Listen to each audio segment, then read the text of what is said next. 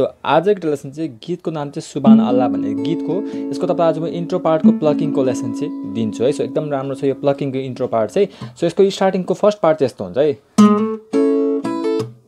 So एकदम राम्रो छ। यसलाई कसरी गर्ने अब म लस्करै भनिदिन्छु। 4th स्ट्रिङको 6 र 7 मा ह्यामर अन गर्ने अनि अब ट्राइड सेपमा चाहिँ समात्ने ए मेजरमा 4th स्ट्रिङको 7, 3rd स्ट्रिङको 6, 2nd स्ट्रिङको 1st, 2nd स्ट्रिङको 5th, 1st स्ट्रिङको 5th मा यसरी समात्दिने। अनि त्यसपछि पिकिङ कस्तो गर्ने यसमा मजाले हेर्नुस् 3 2 1 सँगै पिकिङ गर्ने अनि फेरि पुल अफ गर्दिने यसरी। पुल अफ चाहिँ कसरी गर्ने यो चाहिँ 1st स्ट्रिङको 7 र 2nd स्ट्रिङको 5 मा राखेर चाहिँ सँगै पिकिङ गर्ने यसरी है। 2 र 1 सँगै पिकिङ गर्ने पुल अफ गरिदिने फेरि लास्टमा यसरी ब्लक गरिदिने। सो यो फर्स्ट पार्ट यसरी ह्यामर अन 6 र 7 मा फेरि ए मेजर ट्राइड चाहिँ समातेर चाहिँ 3 2 1 सँगै पिकिङ गर्ने अनि फेरि पुल अफ गरिदिने 1st स्ट्रिङको 7 र 2 मा त्यसपछि फेरि ब्लक गरिदिने। सो यस्तो हुन्छ फर्स्ट पार्ट चाहिँ यसरी गरिदिने। अब फेरि सेकेन्ड सेक्सन चाहिँ यस्तो हुन्छ। यो बस सेकेन्ड सेक्सन यसमा कसरी गर्ने 2nd स्ट्रिङको 5 स्ट्रेचिङ गर्ने 1st स्ट्रिङको 9 मा। अब यो 5 र 9 सँगै पिकिङ गर्ने त्यसपछि फेरि 4th स्ट्रिङको 7 अनि फेरि यसरी ह्यामर अन गर्ने ह्यामर अन चाहिँ 2nd स्ट्रिङको 5 1st स्ट्रिङको 7 मा यसरी फ्ल्याट समातेर ह्यामर अन गरिदिने है।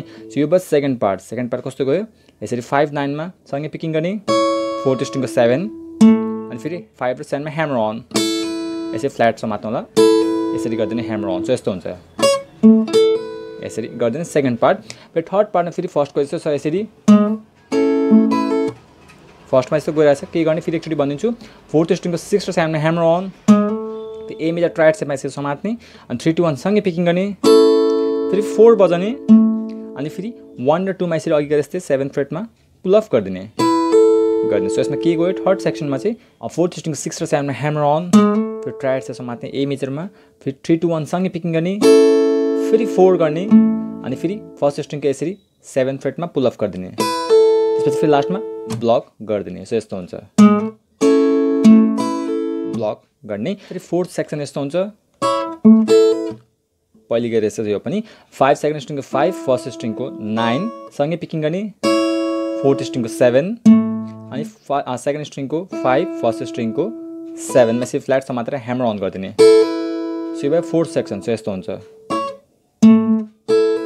गरिदिने। अब 5th सेक्सन लास्टमा यस्तो हुन्छ यो 5th सेक्सन यसलाई कसरी गर्ने फेरि 4th स्ट्रिङको 6 र 7 मा ह्यामर अन गर्ने 2nd स्ट्रिङको 5 offer E major tried सेपमा आउँछ यसरी यसलाई कसरी समात्ने 4th स्ट्रिङको 6 3rd स्ट्रिङको 4th 2nd स्ट्रिङको 5 1st स्ट्रिङको 7 मा ई मेजर रूपमा गयो यो चाहिँ। अब यसमा पिकिङ कस्तो गर्ने मजाले हेर्नुस् यो चाहिँ 5th सेक्सनमा चाहिँ 4 बजाउने फेरि 3 2 1 सँगै बजाउने दुईचोटि यसरी फेरि 4 फेरि 3 2 1 सँगै बजाउने अनि फेरि 4 अनि 3 2 1 दुईचोटि सँगै बजाउने गरिदिने। सो यसमा के गयो ई मेजरमा चाहिँ 4 सँगै बजाउने 3 2 1 फेरि 4 3 2 1 सँगै बजाउने फेरि 4 लास्टमा सँगै जोडीमा बजाउने। सो यस्तो टोटल पार्ट 5th सेक्सनको चाहिँ यसरी गर्दिन 5th सेक्सन। अनि लास्टमा जान्छ 6th सेक्सनमा चाहिँ प्लकिङको यसरी यसलाई कसरी गर्ने अब फेरि हेर्नुस् लास्ट 6th सेक्सनमा चाहिँ पोजिसन चाहिँ D♯2 कर्डमा छ यो चाहिँ 5th स्ट्रिङको 5th freight 4th स्ट्रिङको 7th freight 3rd स्ट्रिङको 4th फ्रेटमा गयो है। अब प्लकिङ कस्तो गर्ने D♯2 मा चाहिँ 5 4 3 4 3 गर्ने। अब फेरि यो अर्को कर्ड हुन्छ फेरि ई मेजरमा आउँछ यो चाहिँ यसको position 3rd फिङ्गरले 5th स्ट्रिङको 7 4th स्ट्रिङको 7 3rd स्ट्रिङको 4th फ्रेटमा चाहिँ स्ट्रेचिङ समात्ने चाहिँ ई मेजरमा कस्तो गर्ने प्लकिङ सेम गर्ने 5 4 3 4 3 गरिदिने। सो के गयो D♯2 मा 5 4 3 4 3 अनि ई मेजरमा 5 4 3 4 3 गरेर सक्दिने। सो यो चाहिँ त्यसको मेन इन्ट्रोको प्लकिङको लेसन है। स्टार्टिङबाट म एकचोटि स्लोली गर्दै बजाइन्छु। सो यस्तो हुन्छ